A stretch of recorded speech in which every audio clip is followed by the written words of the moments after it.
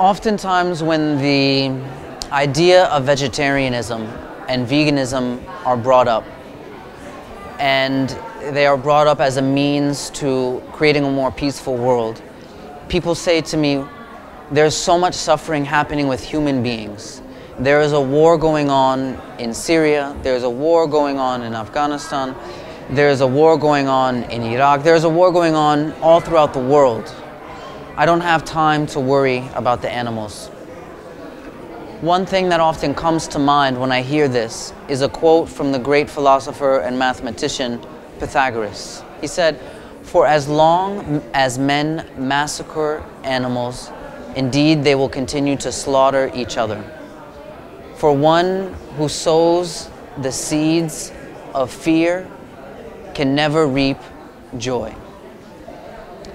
We think of what is on our plate as separate, as disconnected from each and every other aspect of what we do. But it is the most intimate aspect of our connection with the world around us.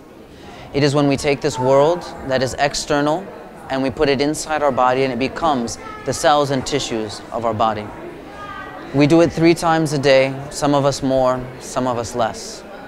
The power is exponential. There is a process of killing.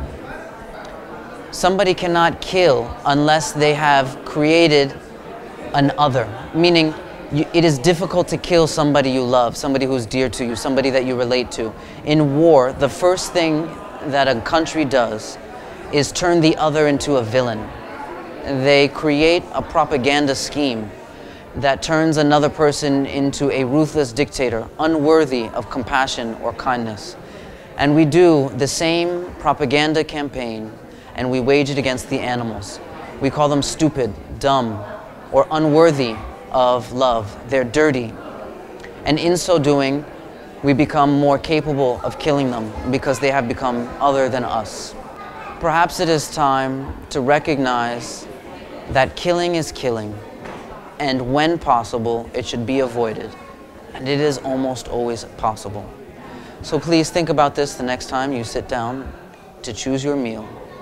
Don't ask somebody else to kill for your taste buds.